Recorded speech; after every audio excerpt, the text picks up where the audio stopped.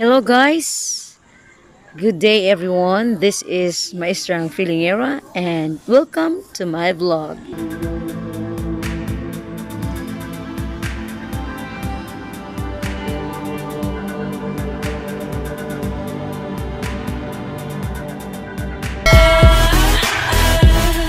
And for today's video, I will going to have a video tutorial on how to create a YouTube channel.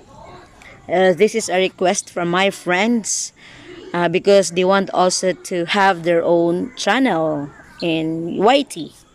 So first guys, let's create an email address in Gmail. Okay, click Gmail. So then click account. So you can see there guys, ang dami ng account sa phone ko. So just click add account and then password. And then okay, you can see there guys, sign in, use your Google account, learn more, forget email, and sa baba dyan guys may nakalagay na create account. So tinatanong ka for myself ba or for business. So click ko dun guys is for business, and then just click just right there your name, Mylene, and then your surname, first name and surname, and then just click next. And okay, you need to give the basic information about your birth date. Yan. So then your gender, the mga personal information lang guys. And then after that, just click next. And you can see there's a sample of how your Gmail look like or looks like. There's a lot there. I say Bismilin and a lot more. And then the third bullet, it says there you can create your own Gmail address. And after that, just click next. Ayan, pinili ko na yan guys, and then next. Tapos pagkatapos niyan, need to create a strong password.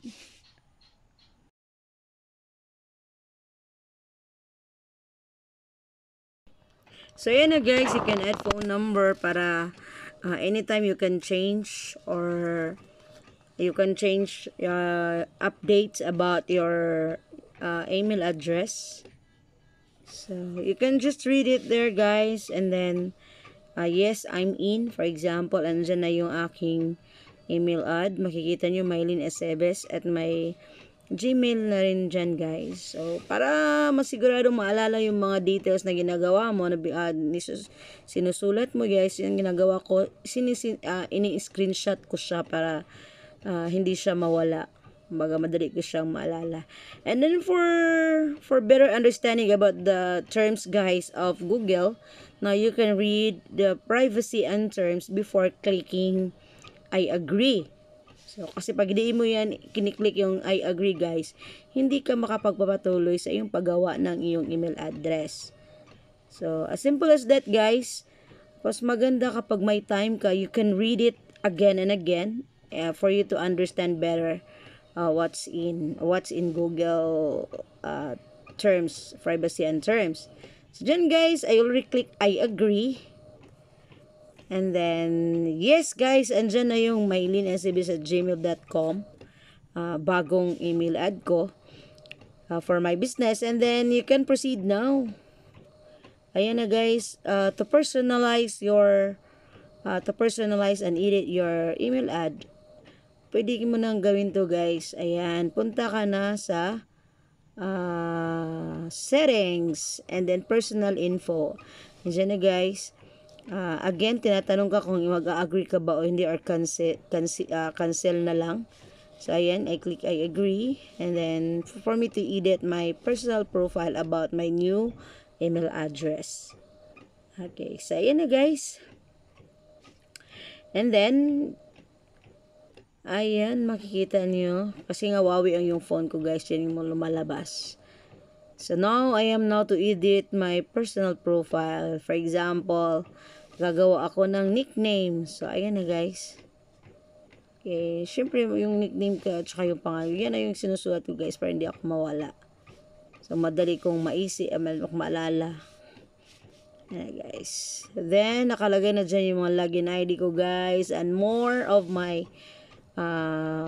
about my email. My personal info. Ayan guys, again, nakalagay yung gender, date of birth, and a lot more. So, na guys, enter your name of family members. So, pare pa rin yan guys. Kung gusto mo i-entry, entry mo na rin dyan para mas dali kang makilala ng mga friends mo na may Google account. Pipili tayo ng photos na ating gagamitin sa aking email address. Kasi yan din yung lalabas doon sa iyong YT guys. So, ayun, tinatanong ka kung ayan. Open with camera, photos, ayan. So, pumipili na ako guys ng mga picture o ng isang picture na gagawin ko siyang profile pic. Ayan. So, ayan na guys, naglo-loading na siya. Ayan, lumabas na. Ayan.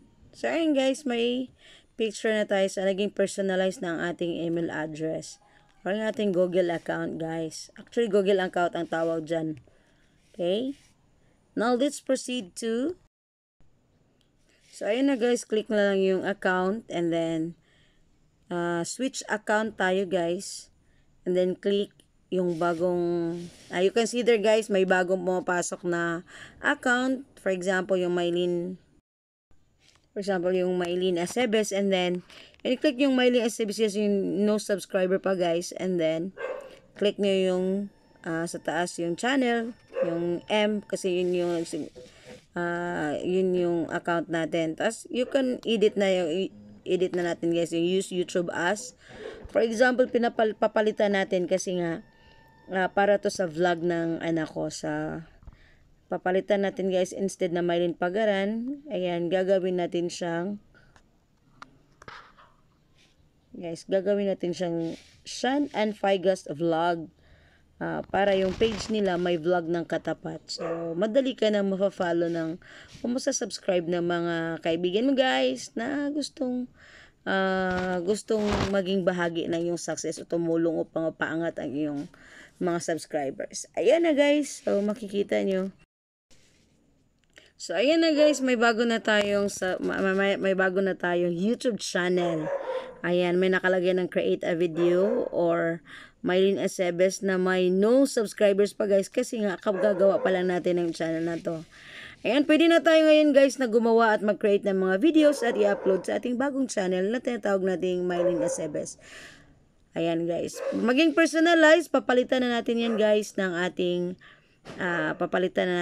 pangalan. Gagawin na natin yung sinasabi kong Sean and Figas vlog.